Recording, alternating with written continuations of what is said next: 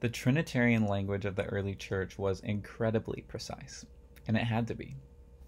So the term that the Nicene Fathers went with at the Council of Nicaea was homoousios. This is a word that means of the same essence, and it meant that Jesus and the Father were equally God. They were equally divine. This combated the Arian heresy that said that Jesus, being begotten by the Father, was not equal with God. He was not God. He was not divine.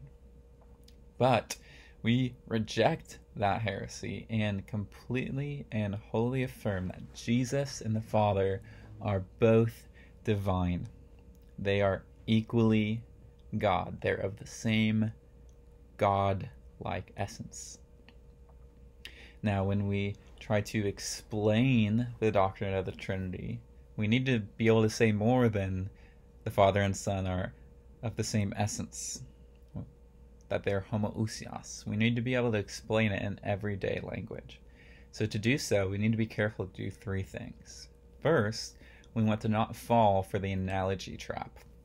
So while it might be helpful in some ways to explain the Trinity in terms of things we see in everyday life, like the H2O analogy, right? Water is liquid, gas, solid, but it's still water.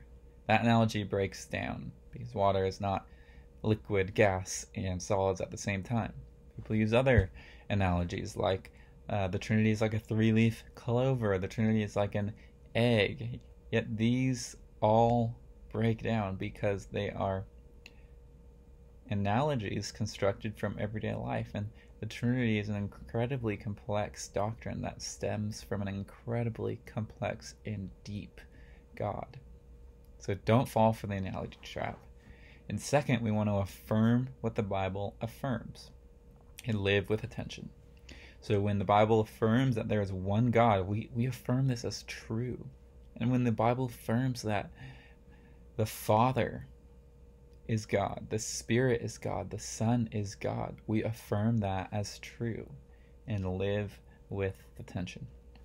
And finally, we want to explain the implications.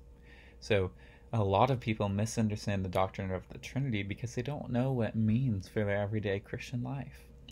But when we translate the Trinity into everyday language, we need to explain that the fact that the Trinity is true means that when we see the person of Jesus in the New Testament, that is what the Father is truly like. Jesus isn't this loving, kind person, while the Father is this angry, vengeful person. They are the same. It also means that when we are indwelled by the Holy Spirit, that we're indwelled by God Himself. Not something like God, a little bit less than Him, but truly indwelled by God Himself through His Spirit.